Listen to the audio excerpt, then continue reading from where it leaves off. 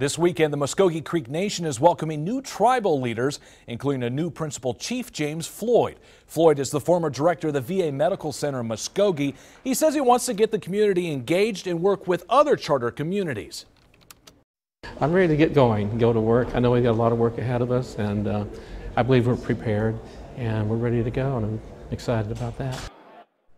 Among other new leaders sworn at yesterday's inauguration was re-elected second chief